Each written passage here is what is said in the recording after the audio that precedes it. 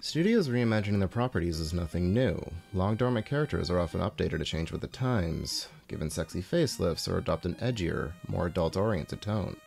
Cartoon studio Hanna-Barbera is no stranger to this, but what I think makes DC's recent revival of their characters so interesting is that they're subverting boomer nostalgia. They present once-beloved characters as social commentary, a satirical look at the culture of 1950s and 60s America. Ostensibly, the post-war boom the United States experienced was a period of prosperity.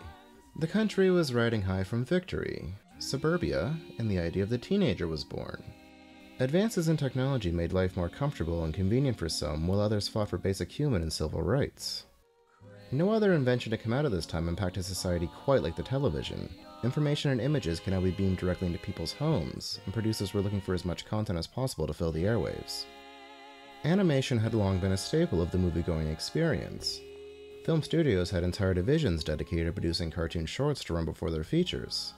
It was in one such division at MGM that animators William Hanna and Joseph Barbera first met. Their first collaboration, Puss Gets the Boot, was nominated for an Oscar and served as the blueprint for the Tom and Jerry shorts.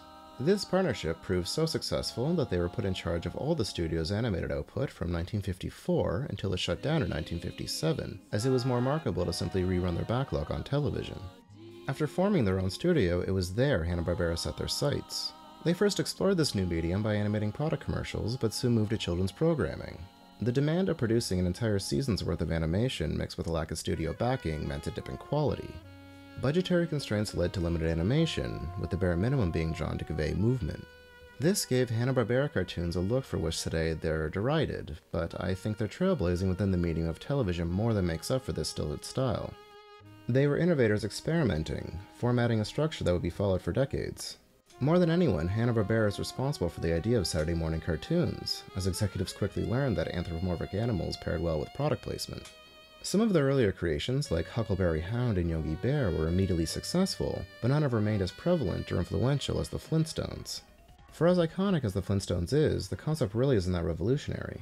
The idea of a modernized prehistoric setting can be seen in Max Fleischer's Stone Age shorts, produced 20 years earlier, all the way down to the rock-based puns. And it's no secret a lot of the humor and dynamics came from the Honeymooners. But again, Hanna-Barbera's ingenuity doesn't lie in the content itself, rather the way it's presented. This was animation specifically for an adult audience, a cartoon sitcom airing in prime time, the first. After decades of the Flintstones being marketed towards children, seeing these characters shilling cigarettes can come as a shock, but this is truer to the original vision than, say, chewable vitamins.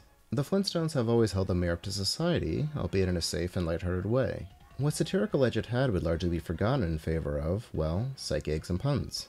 However, in 2016, Hanna-Barbera formed a partnership with DC Comics to revive these characters for modern times. The puns remain, but the comfort and ease of the 1950s suburban lifestyle have been replaced by financial stress and past trauma. Exploitation is a major theme, and capitalism isn't exactly painted in the best light. The use of animals as appliances is portrayed as cruelty, while the convenience of modern Stone Age life is made possible by cheap labor. The Neanderthal is presented as an indigenous culture that was colonized, following a war in which Fred and Barney participated, with parallels to Vietnam. Once a fraternity, the Loyal Order of Water Buffalo has been replaced by the Veterans of the Paleolithic Wars, a support group for ex-soldiers suffering from PTSD. Though this sounds heavy, these comics aren't without humor. Creators Stephen Pugh and Mark Russell have done an excellent job at balancing their commentary with comedy. It's kind of strange seeing the Flintstones in these situations, but fitting, as they were used to illustrate the consumerism boom of the 1950s. They are doing the same here, only reflecting the realities of today. Now, the Flintstones were iconic, but my favorite reimagining within the Hanna-Barbera universe involves one of the more obscure creations, Snagglepuss.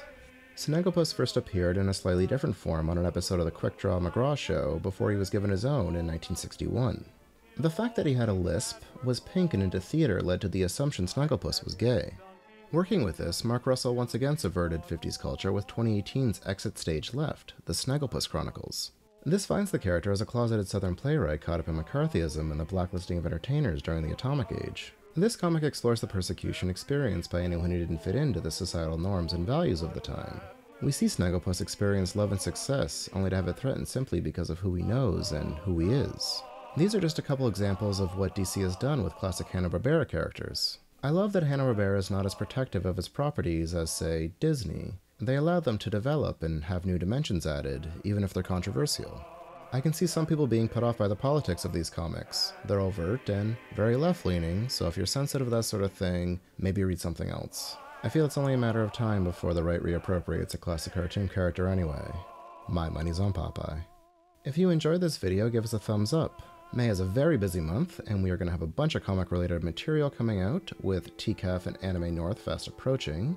Be sure to check out some of our other videos, and of course, subscribe. As always, thanks for watching.